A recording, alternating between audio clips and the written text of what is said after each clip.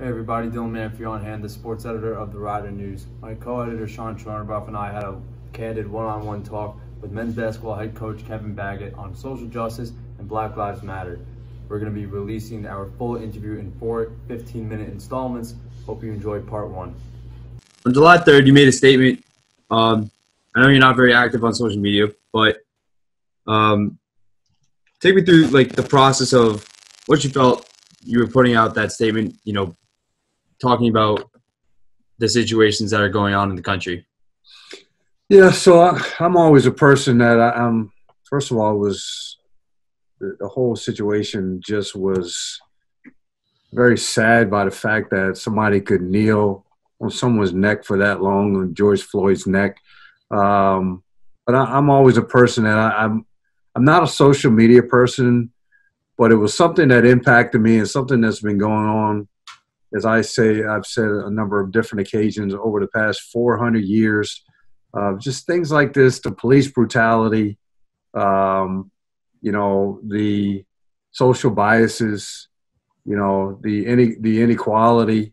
And so that it really struck me because when I'm a coach, not even the fact that I have a platform, but just the fact that enough was enough to see something like that. I mean, I've heard of it, I've read it, I've seen different situations, but to really, really see that and watch the entire video of it and just, it was just sad. So I thought about it for a while because, again, as I said, I'm not a social media guy and I don't want to be picked apart by people, and I don't want people to judge me, at times for what my personal beliefs are. So I choose to stay away from social media. But this particular situation wasn't even about me. It's just about being a Black in America today and being a mentor, being a coach, being a father, being a husband, and just taking a stand that this can't happen anymore. And it's continued to happen, but that's what drove me to put out the statement that I put on social media. Had we not seen video of the officer kneeling on George Floyd's neck, do you think there would have been as much outrage in this country as there has been now? I call it the perfect storm because we were in a COVID situation where people were really stricken to their homes. And for this to come out at that time, I believe in a higher being in God, and I believe that God puts things out there for us all to pay attention to. I think this was a time that it was all of this with the perfect storm, with the COVID going on, with this video being taken, and it just gave America a chance to see really what's been going on. I mean, these Blacks have been hung for a long time, man, and these things haven't been caught on video. We've been drugged by the back of cars. We've been lynched. And for these now, the fact that we have video, even what we saw back then in Rodney King when he was brutally beaten by the police officers. I mean, this has been over and over and over again. And then we just seen the gentleman that just got shot in the back 7 times. I don't understand it, man. I don't understand now that, people are protesting and rioting and all that's come about from George Floyd, that we can continue to be in the same space and things continue to happen the way that they're happening. And in the past few months, you said you're not a social media guy, but you've become very active and open about BLM and social justice. Were you like that, I guess, in the past, like when the country was up in arms or going through something with Trayvon Martin? Were you as active as you were now? No, I wasn't, because those were, at that point, I thought they were isolated incidents. But the more that it continued to happen, the more that it was like, wait a minute, this is going on way, way too much. And any one time is too much. But the fact that it just continued to go on and on and on really prompted me to really get more involved and more active. I'm not an active socialist by no means, but I do it's impacted me. I have young kids. I've got a son that's 30 years old, and I got a daughter that's 22 years old, and you know, I'm concerned for their well-being going forward. And I've been pulled over, you know, and anymore now you're so uncomfortable. And don't get me wrong, there's good police and there's a few bad police along the way, but I mean, we're all having anxieties now if you get pulled over. And so I understand if you get pulled over for a particular reason, but there's a due just to this as well, that process still needs to take place. And I just think now I don't think it's happening as much as it needs to be happening. Can you detail, I guess, a time where you said you were pulled over? Was there any, I guess, racial bias sent your way in that encounter, if you can comment on any of that? I was pulled over one time, and I knew I wasn't speeding. There wasn't any racial biases toward me, but I was uncomfortable, and I knew the officer was kind of picking at me a little bit, and I just said, "Would you mind if I record this?" And I think the minute that I had said that, I think he took a step back, asked me where I was headed, you know, what I was doing out at 10 o'clock at night, which I'm going home, but I was leaving the office at that particular time. I wouldn't say it was any racial biases, but, you know, again, they were tailing me for whatever reason. I don't know. I know I wasn't swerving. I wasn't doing anything. I had not drank anything, and I don't do a lot of drinking and driving in the first place. But that was a time when I was uncomfortable, and I had to ask if I could record it. And I think once I did that, I thought the officer kind of took a step down a little bit and just asked a couple of questions and took my license and registration, and then came back and gave it to me and let me go on my way. But again, I was uncomfortable in that situation, being that I knew I hadn't done anything, and I didn't react in any other way other than asking why I was being pulled over. And so I thought he was kind of trying to probe me a little bit, but at the end of the day, he let me go. Yeah. And you said you were coming home from Ryder? Yes. Wow.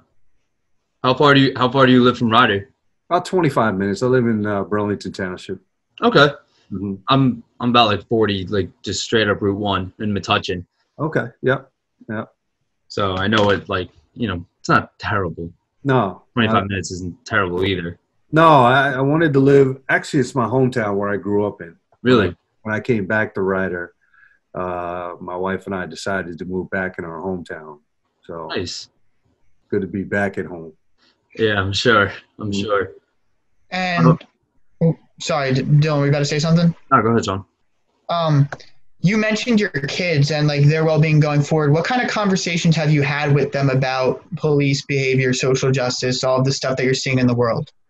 Yeah, just, you know, we talk about when you get pulled over, make sure you keep both hands on the steering wheel until the officer comes up to your window, and that you, when they do ask for your license and your registration, that if it's in your bag or your pocketbook or in your glove compartment, that before you move your hands, that you ask if you can reach into your glove compartment, or you ask if you can go into your pocketbook or your bag in order for you to provide them with whatever it is that they need. You know, I also talk about, you know, how you react to police officers as well. You know, don't create a situation, you know, maybe because you got pulled over when you shouldn't have gotten pulled over. We discuss those things, and just try and abide by whatever it is the officer is asking you to do, without causing any kind of conflicts, are things that we talk about. We also talk about, you know, the inequality of, you know, being black. You know, we have to work harder. I mean, I talk to my kids about when they apply for jobs, you know, a last name of Baggett, or my son has my name and my daughter's name is Alexis. There's racial bias in reading, you know, resumes. I mean, if it sounds like a black person compared to a white person's resume, there's a chance that more often than not, our resumes won't be reviewed. We won't have opportunities to get those jobs. And, you know, we discussed all of that. We discussed the fact that, you know, how people look at us. You know, there have been times where you got on an elevator to where somebody walks across the other side of the elevator because they're uncomfortable, assuming that, you know, that we're going to do something. And there's been times where I've run at night and during the day, and maybe I had a hood on, and now since Trayvon Martin, I'm a little fearful to be running with a hood on because somebody might perceive it a little different. And it's weird when we're going through this COVID now where we have on masks. Can you imagine just a year ago if somebody had a mask on and walked into a bank? I mean, everybody would be up in arms. So especially when a black person would have something on, or a bandana or what have you. But those are all the social biases that we deal with every day. And so I talk to my kids about that. I talk to them about, still at the end of the day, treating people the way that you want to be treated. And everybody's not going to love us. I mean, I have a lot of white friends and family and folks that have been good to me and good to my kids. And so there's racial biases from black people, from white people, but I need our kids to understand that, you know, at the end of the day, we all want the same thing. We all want equality. We all want a life that's presented to us that we think we have opportunities, and not be misled by the fact that at times we don't. Mm-hmm. What's your biggest fear through all of this that's been going on? Or just a fear, maybe not the biggest one, but what is a fear as a parent, as a coach, as just a black man? You know, what is your fear or one of your biggest fears? Yeah, so first and foremost, my biggest fear is the fact that, you know, all the protesting and everything that went on, the fact that white people have now taken a stance with us, a lot of white people.